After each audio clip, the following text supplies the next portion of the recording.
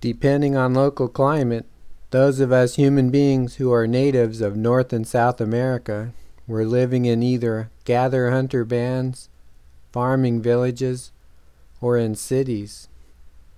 And we had been living in the Americas for several thousand years before the arrival of the Europeans. There were countless farming villages in the region of the future U.S. About 1,000 years ago, near today's St. Louis, the city of Cahokia had a population of 20,000 persons. Before the Europeans arrived, there were a great number of cities in the New World. The Incan city of Machu Picchu was built around 1450 AD in the mountains of today's Peru. The Aztec capital of Tenochtitlan was founded in 1325 near today's Mexico City.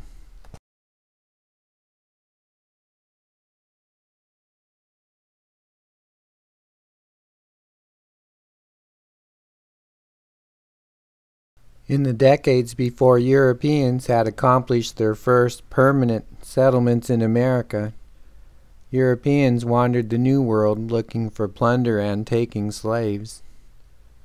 Some expeditions were privately funded. When settlers arrived in the early 1600s, some were met by Native Americans who could already speak some English. Weber tells the story of a Native American who was taken prisoner near Boston. This person learned the sailing ways of his captors as he sailed with them many times between Europe and Mexico.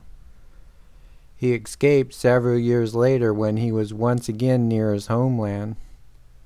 He then taught his home people how to dress like friars and wait at the seashore to get passing ships to stop, which they could then attack.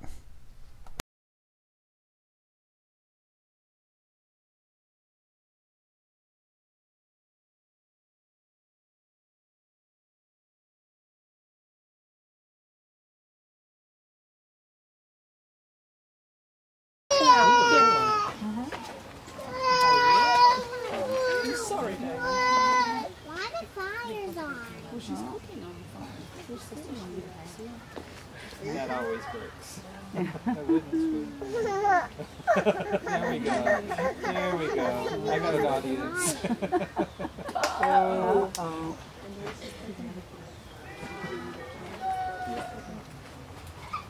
So what sorts of things would you fix over the larger area here? Anything that we wanted to roast, you know, whole fish or birds, smaller pieces of meat. It's interesting you have smiths set at different levels for different heights of the cooking. Yep. Different temperatures. You know, obviously the lower you go, the hotter it's going to be.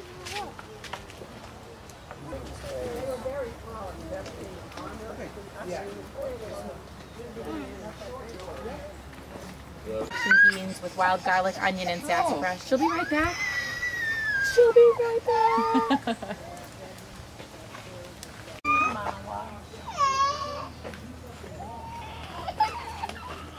You can't crawl under unless you go all the way over. Just like you can't crawl over unless you go all the way over there. You guys have any more questions at all? Feel free to ask.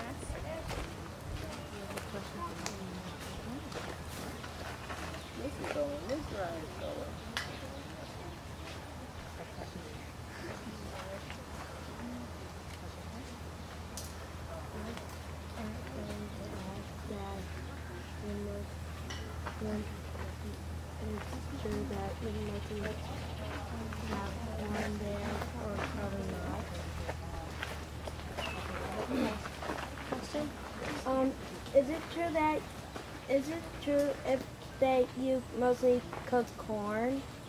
Corn, beans, and squash would be a big part of our diet, but not just that. About 60% all year round is fruits and vegetables that we either grow in our garden or gather from the wild. And then spring through fall, a lot of fish and shellfish, and then red meat in the wintertime. So you stay in this village. You're not like a tribe that travels.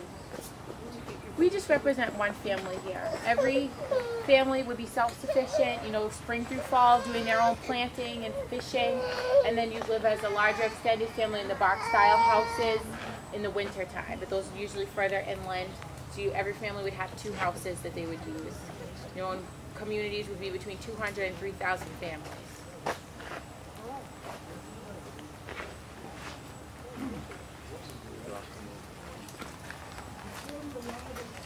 Go to that one now.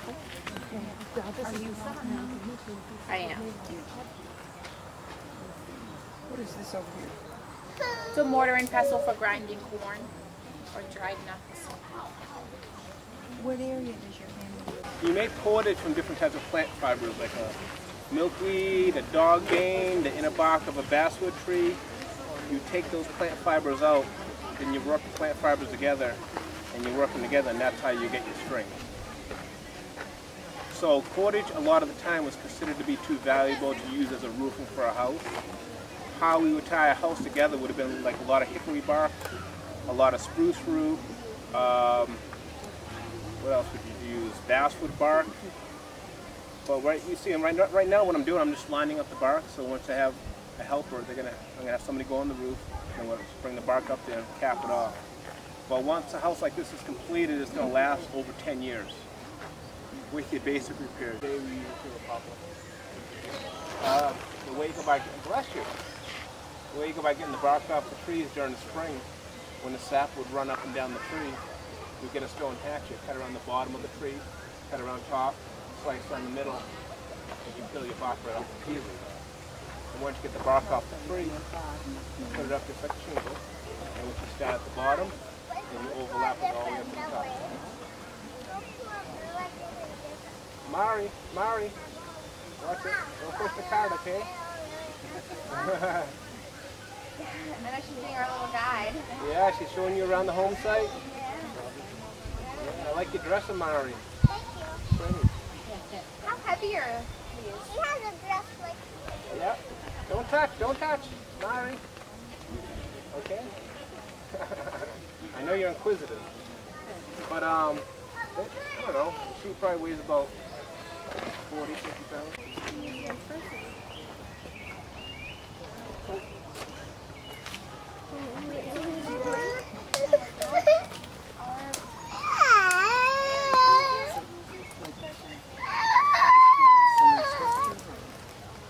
So the buildings that are a little different.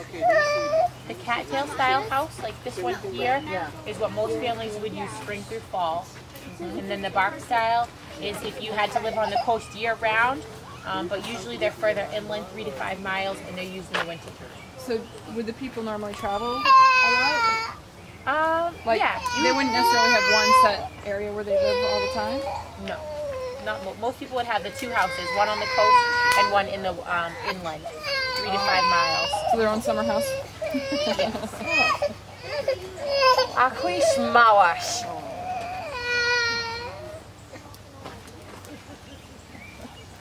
How old is he? 10 months. Cute. Want to put it under there for me? Well, thank you very much. You're welcome. Have a good day.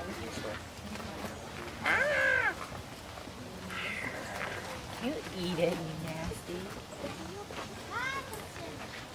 You nasty. Sick little boy.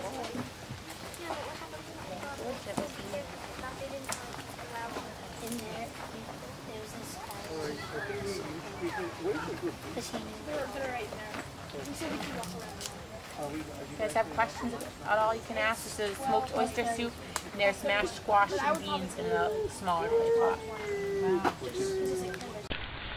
Hey everyone, this is Tim Turner, and we're cooking here in our cooking area in some clay pots. This one here has a turkey soup in it. There's a lot of steam coming out of it, and it's boiling along in there. These are clay pots, traditionally what you'd see Wampanoag people cooking in the 1600s. So in this pot is a turkey soup, and in the pot over here we have stewed pumpkin, and there's some corn in there. And traditionally this is how you would have cooked in the 1600s, using clay pots like this, feeding sticks under the pots to cook in. And there's turkey and corn and wild onions and garlic in there. Here is the bark home in the trees.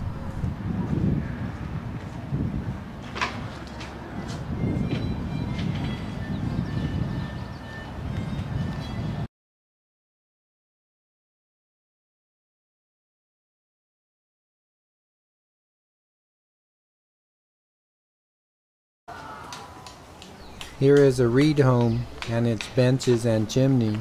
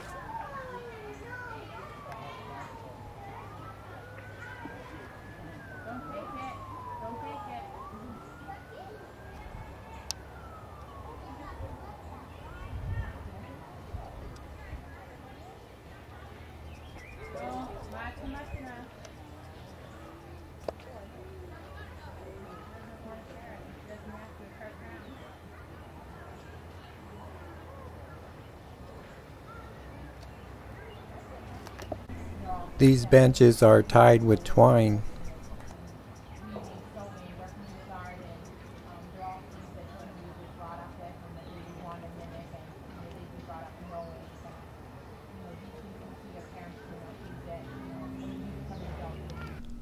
Bags are used for storage.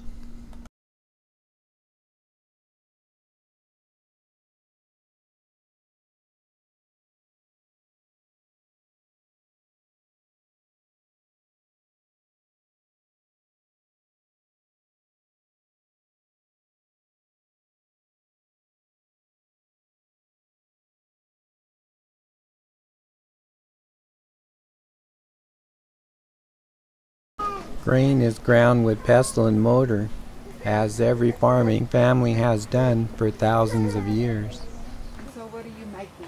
Smoked oyster soup in the large clay pot, and there's going to be mashed squash and beans in the small one. Your second time you could go by yourself. Deer skins and bear skins are made into clothing and rope and many other things. How about language? Is anybody speaking it? Well, the Wampanoag language is still being spoken. See, they were quite fortunate. They almost lost. There was only a couple speakers left. But fortunately for them, one of their tribal members, Jessie Helm is her name, actually graduated, got a master's degree in linguistics. Once she got the master's degree in linguistics, she looked at all the historical documents, including the King James Bible, which was translated in Wampanoag, and developed a curriculum on that. And actually used that, all those historical documents and the Bible, to develop a curriculum. Now Wampanoag is being taught. They have immersion camps. There are now children, in the first time in, 300 years, that their first language is now Wampanoag. Every child on the planet learns cultural ways and how to do everything in life by asking why a few thousand times. Oh, dirty. Doesn't matter, he's not going to really do anything with this. I'm not going to feed him with it. Because it's all dirty. Meat is placed here to dry. There's actually like tools in there, and it's just like a cover blade, where it's just like a round stone blade. Because of the piece of wood going across, that will definitely hold it straight. However you want to look at it, if that's how you want to do it. But you being a woman, you wouldn't be shooting anything. It would be these men, these crazy men. No, but you know what you do? You would actually be the one cutting him up and taking everything.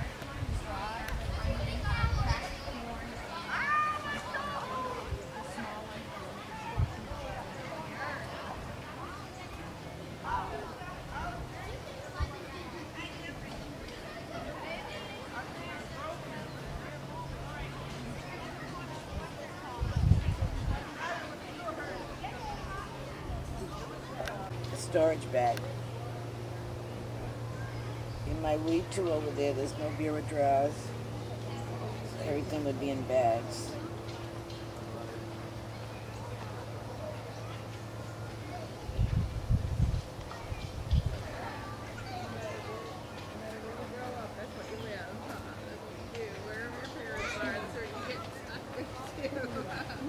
At what age did you learn to do this? You start when you're 7 or 8. When you actually do it, you might be older. It's like at the circus, lady. Depends on you as an individual. So when you really want to do it. A botanical garden at one time. Oh. So you'll see, excuse me, a lot of things that might be interesting. Okay. Gotcha. I haven't seen the orange blossoms like that. Yeah. Here are 2 finished bags.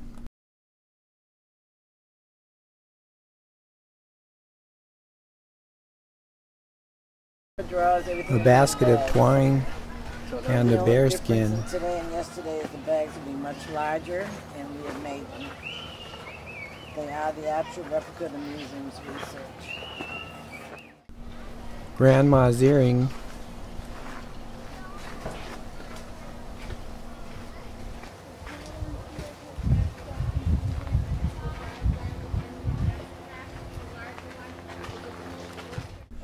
And a man's decorative pendant. On any places, and we use clay as well to use controlled burning. Okay. I'm going to take a tree trunk and I'm shaping it. The bad news is that smallpox and other old world diseases arrived with the first European explorers and killed 50 to 90% of many populations that were encountered. They also play with balls and arrows, but we're not. The total population of the American continents fell from 100 million persons in the year 1500 AD to 30 million persons by 1600.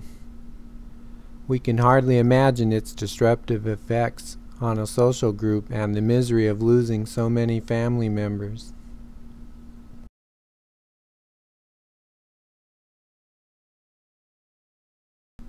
The area of the future United States contained at least 5 million persons before the arrival of the Europeans, but the population shrank to just 1/2 million by the year 1800 and 1/4 million Native Americans by the year 1900.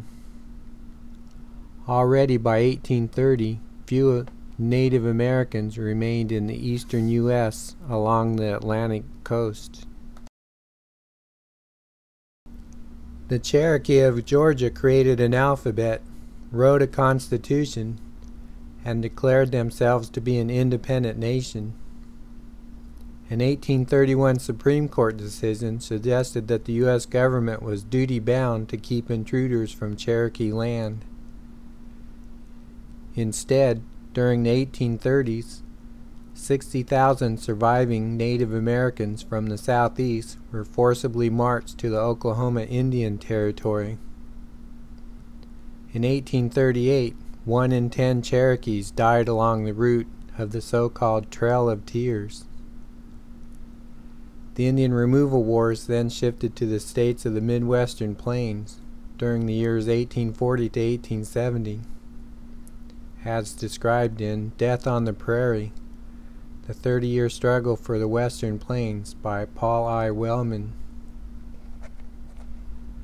One day in 1889, the area of Oklahoma designated as Indian Reservation land was instead made available to the citizens of the United States through the humongous horse race known as the Land Rush. But just 40 years later, drought and bad farming practices caused the Dust Bowl. Through a span of 100 years, which is only 4 generations, the nation's western frontier moved about 2,000 miles or 3,200 kilometers in total. This rate is equivalent to 20 miles per year, which is 400 miles or 650 kilometers per generation. Since the central and western states typically have a width of about 400 miles, Each increasingly westward state represents one generation of expansion. We can envision this expansion in a sort of leapfrog manner, as family after family moved just west of the previous family to obtain their own farmland. Many families who moved westward would linger a while and then move again further west. This westward expansion occurred by continuing the practice of forcing the resident natives off their own land through violent means.